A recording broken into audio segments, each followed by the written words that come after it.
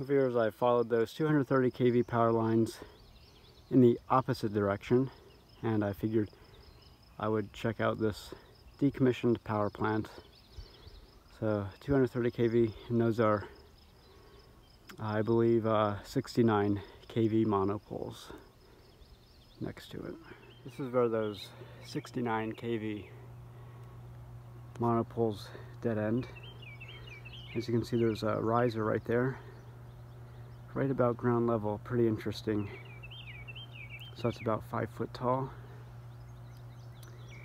You got the surge arresters on the left side, and the bushings from the cables are on the right side. They come up and then go down towards that direction. Well, here's a pretty good vantage point of the substation.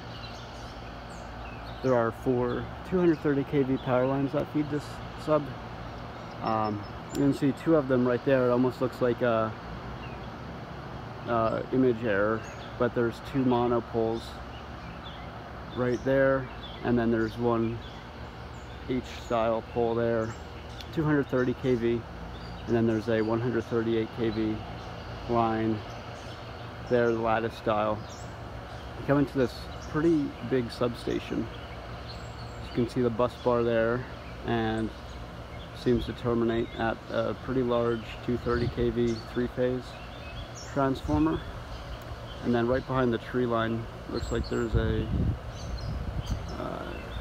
138 kV to 34500 substation transformer. There's another substation transformer right there, and that there looks like a 230 kV capacitor bank. Pretty interesting. It looks like there's 3 individual capacitors in series.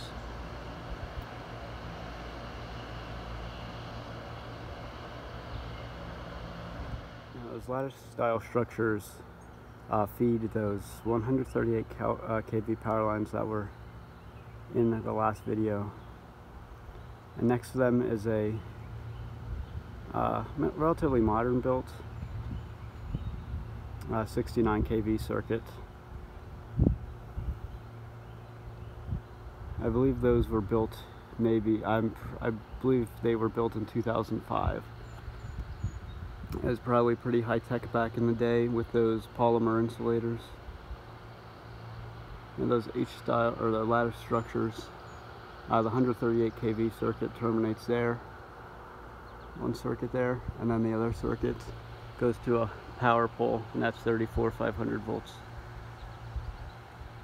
And it looks like the coal storage silos. This is a coal power plant.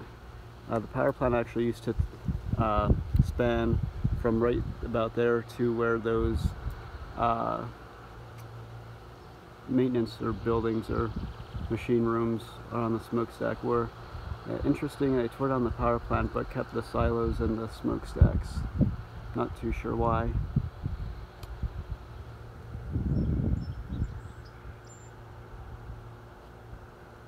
And then those 230 kV monopoles, which I began following. It looks like they terminate right there. Here's a better vantage point to show the scale between the silos and the smokestacks.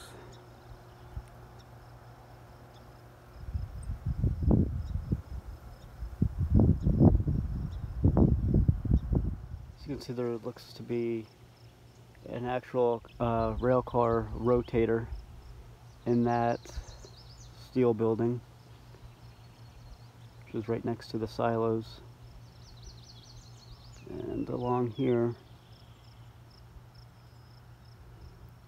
are old railroad tracks.